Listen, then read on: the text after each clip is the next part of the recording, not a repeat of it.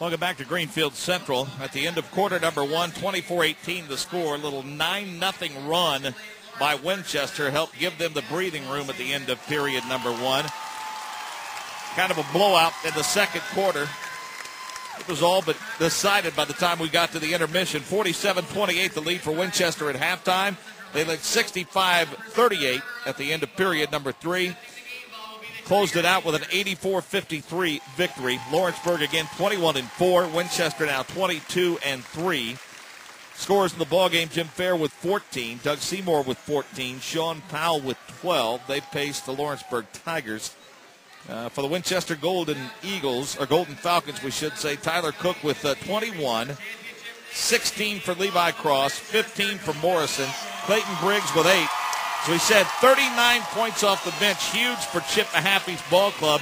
It's a guy that believes in using his bench, and coach, a pretty impressive win for Winchester.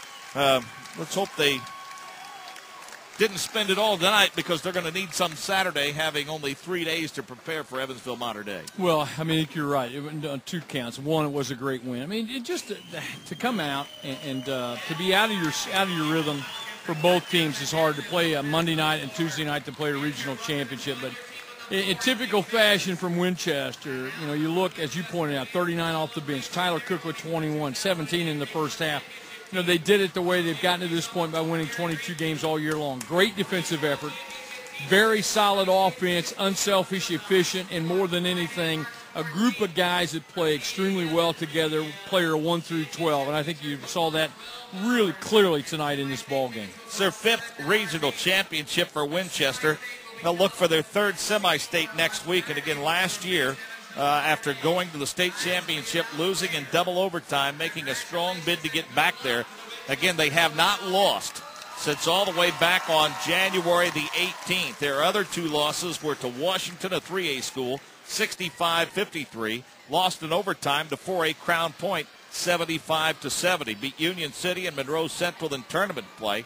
Put 124 up on Hagerstown. We mentioned their lone bobble. Well, we keep referring to it, but at Jay County, they lost 46-44. And it's a good Jay County team. No question, he has his ball club clicking on all cylinders, and they're playing good basketball at the right time. Well, you can't put a premium on that experience of being in the Conseco Fieldhouse last year playing for the championship, and that's the drive. That's the motivator that has these kids playing the way they play. I mean, Chip is a driven coach, as we've talked about. He's an outstanding coach, but that's exactly what these kids are focused on, is a return trip to Conseco. And again, give us your thoughts and impressions as they prepare for it, obviously a very tough Evansville Mater Dei team on Saturday. Well, again, it's a situation where, and if you let this creep into your mind, it's a problem, but Mater Dei, really a good, solid basketball team without question.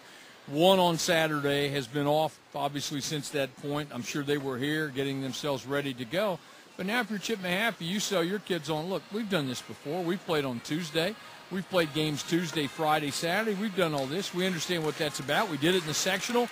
We're going to do it again this weekend. But they've got to continue to play the way they play, and they've got to continue to come out here. And I think you can handle this type of situation because of how deep you are and how strong you are as a basketball team. It is a 10-man, 10 kids who came out there tonight, and every one of them, Mark, gave a great performance. They played significant, strong minutes when they were in there. So you're going to have this as you head into Saturday. Again, the big show coming up this Friday and Saturday. Give us a preview. Indiana Sports Talk will be focusing clearly on basketball. We're going to do some semi-state previews. We're going to talk about the Big Ten men's tournament, and we'll talk a little Pacers and NASCAR. Got to squeeze a little NASCAR in because they're off and running.